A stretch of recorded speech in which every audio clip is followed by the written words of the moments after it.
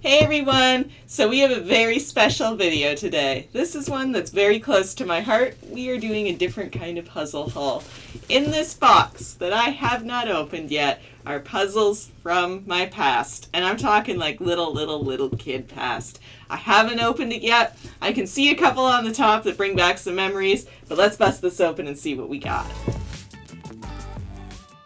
Hey everyone! Okay, so today we are going to bust open a blast from my past. Mom had this stored away in her attic. It is puzzles from my childhood. So we're going to have a different kind of puzzle haul, and I'm going to open this and see what she brought for me. I have some very special plans for some of these, if some of them are what I think they are.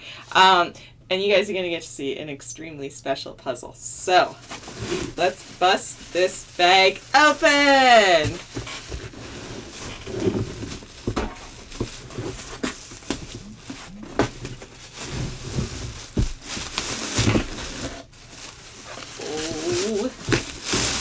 Alright, you guys, so right off the hop, not even with the grand finale, we talk about this one a bit in some of the older videos. This is the deer puzzle. This little 63-piece thing is what started it all. This was the first puzzle that I ever did by myself at my grandma's house at the age of like 2.5. I don't know what made me do it. I guess maybe I thought the deer was cute or something. I mean, I still do. But yeah, I just put it together and like, it was something I did all by myself. The pieces are actually still in really good condition considering how old this thing is. Do you have the close-up cam? Alright, so I'll give you a little close-up. It's a little shocking. Oh, I see that. Ready? Yeah. So here is the box, well, the top of the box. Look at that cute little deer.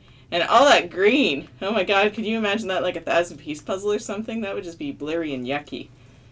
Alright, now here are the pieces themselves.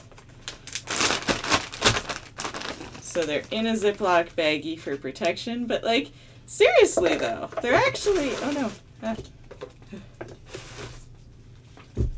Like they're actually it's like you're in pretty good condition.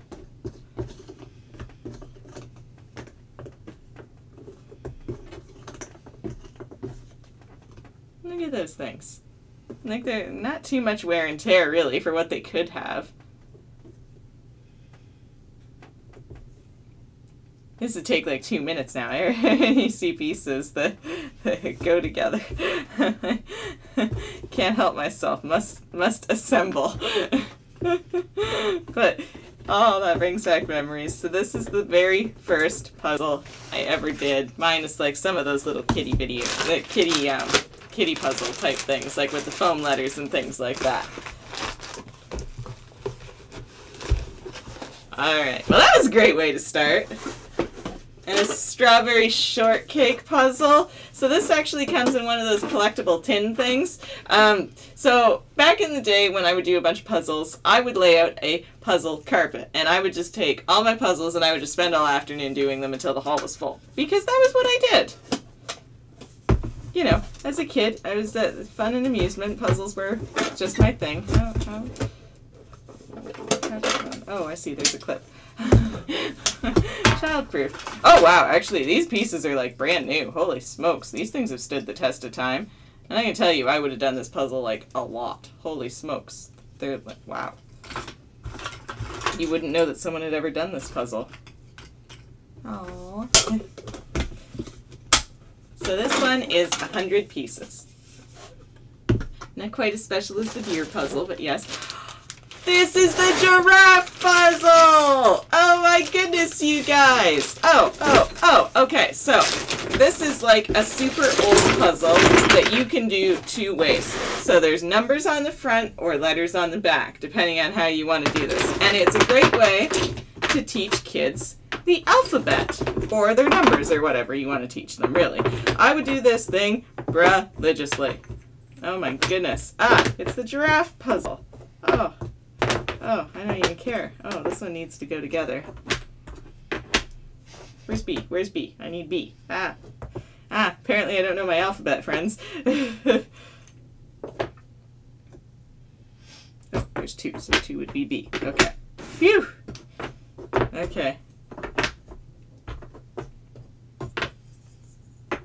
Wow, it's like getting to be a little kid again.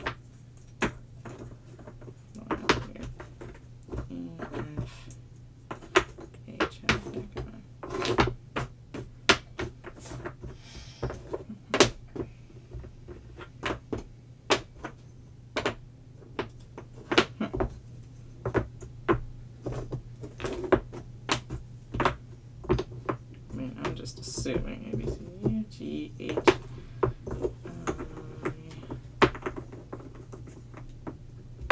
so you must go there.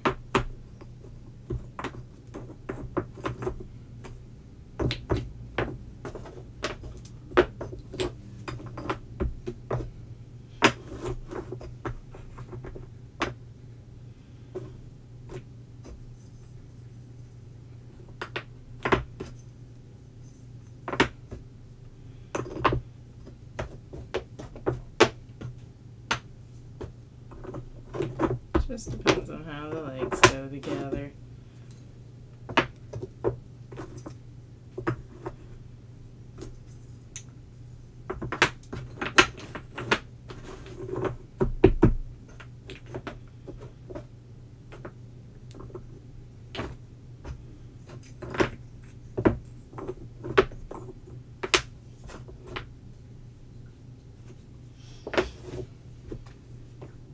Sure, it's taking a long time.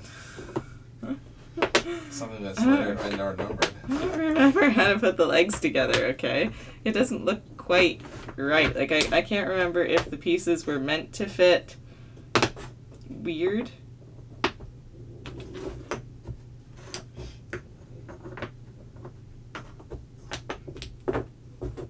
Trust the letters.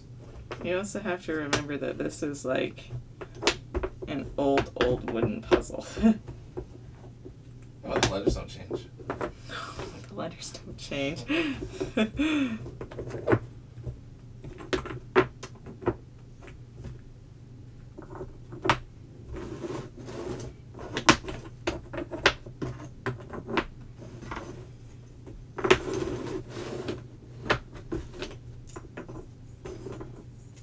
This is so weird.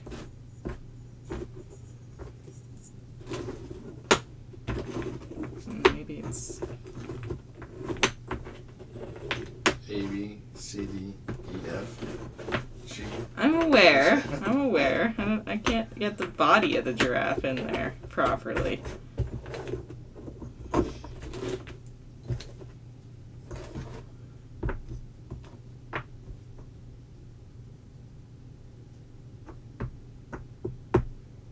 Can you not just flip the yellow one up?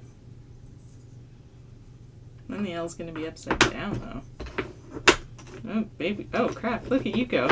Apparently you can do a puzzle. Oh. Oh. I couldn't see the body of the giraffe. I was like, well, and then I was starting to be like, am I missing a letter? There it goes. Okay. It's a giraffe.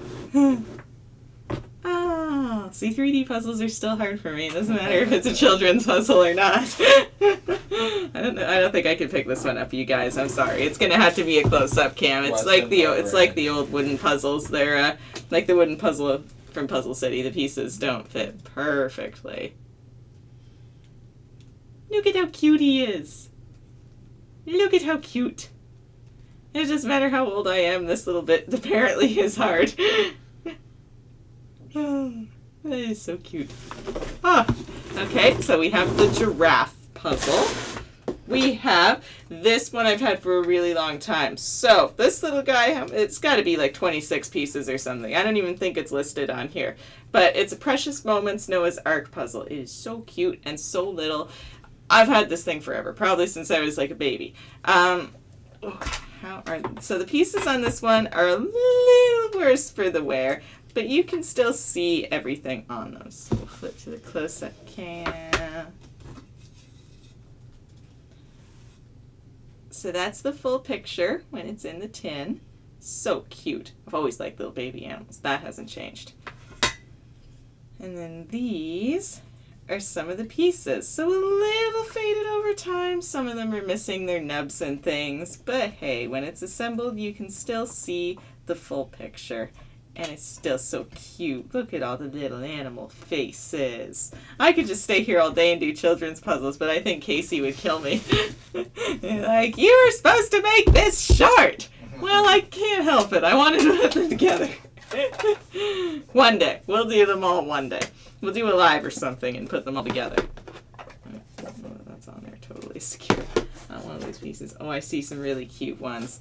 Alrighty, so this is a little less special, but still nonetheless special. So I got this from a teacher at school when I was younger. It's a Canada puzzle with all kinds of little shapes on it. I've actually tried to look for one in a higher piece count. What? What? You got it in school when you were younger. Well, you wouldn't have got it when you were older. Well, I don't know. A teacher might give you a 100-piece puzzle and be like, here, this seems achievable for you. I'm just saying we were all younger when we were in school. All right. Well, for me, it doesn't feel like it was that long ago. I'm sorry, you're 80. Keep going. Yeah, you brought that one on yourself. Anyways, probably best to do a close-up cam with this one, you guys, so you can see like the cute little images and things on them because they're pretty small. So this is the Canada puzzle, and in each province or territory, you get some little things representing what you might find there. All the things about Canada. In Ontario, there's a hockey player. There's like that Michelin Man type snowman thing that I know you can find in Quebec or whatever, I think, anyways. There's a Viking ship, because why not? Pull back just a little bit, and it will focus better. There. And then maybe tilt it. Tilt the puzzle towards the... Oh. Yeah, there you go. Yay! Much better! Yay, not blurry. Not as blurry. Not as blurry. Alright. I have to put that one in the pile upside down, because as you can see, I did not know how to open puzzles as a child. That has not changed as an adult. When they're like this, they're hard to open. You use the force method.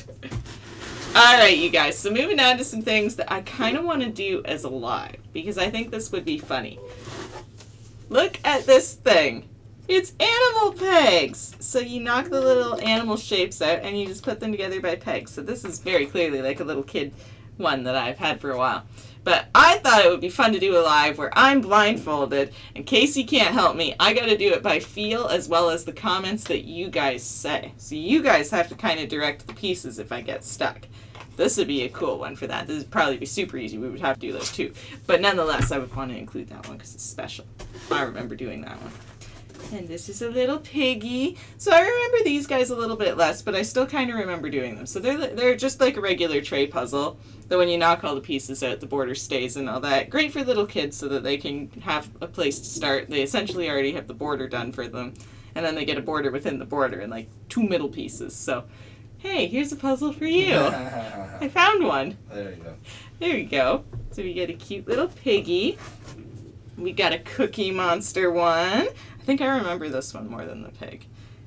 And I see a little lamb in here. This one I remember the most. I remember doing this one even as I got older, because for whatever reason I really liked it. Probably the fact that there's animals on it, and y'all know how I feel about animals.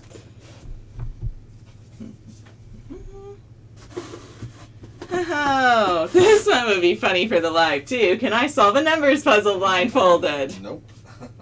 Wow, thanks for the faith. I feel like the 6 and the 9 would be the catch. They would be the interesting one. But yeah, so this is my foam letters puzzle, numbers puzzle from when I was a kid. Don't laugh at me.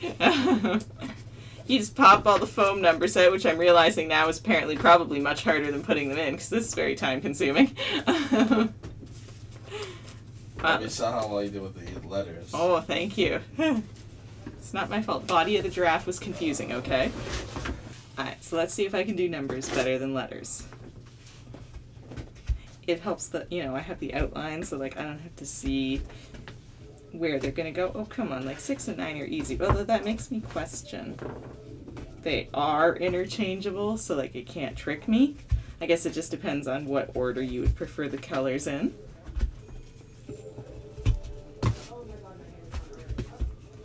And there we go, you guys. I know my numbers. Woo! Barely. You barely. Alright, you guys.